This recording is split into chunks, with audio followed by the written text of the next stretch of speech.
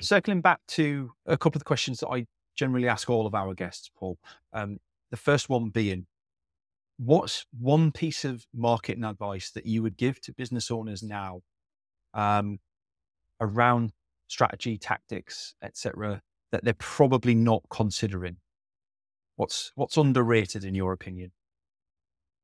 Underrated. Focus, I think. We're guilty of it because we're full service. And our name starts off indicating one service. So it's something we look at ourselves. But so many businesses I work with don't focus on what they're really good at. And I always give this analogy that if you imagine that a business is a Swiss Army knife and you, on your homepage, you've got all your blades out, right? You're trying to cram everything into the person's psyche. Like, we do all these 45 services. Great.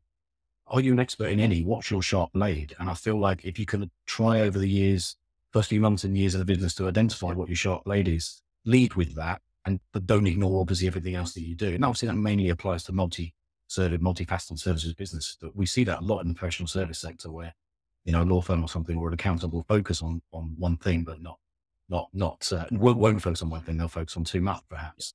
And another one is, again, of course, I think this comes down to audience focus. Is we tend to, with terms of strategy, so many people that will put on a website. I used to do it on the printing industry, so they would talk about their certificates, their accreditations, their ISO accredit for things, and their equipment. I've got this print machine. I've got this thing.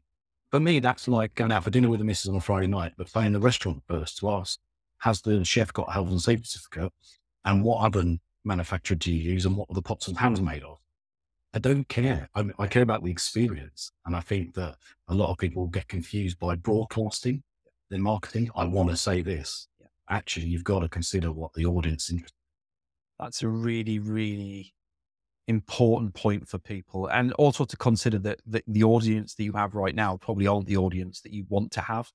So again, that Essentially, focus and belief in the process, that if you create the right content and it is targeted at the right people, that they will eventually find you and start to align with you and support you. But it's tough going because it's lagging indicators, right? Like you don't find out that that's working until you've been doing it for 3, 4, 5, 6 months.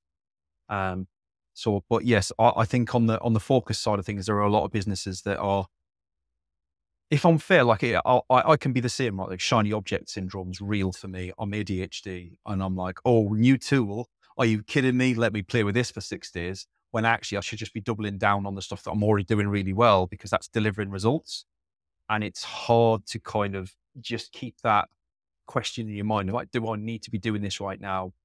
Is this aligned with where our future's at? And I think, again, to your point, that's where having that external advice can be really useful. Um, Flipping, yeah.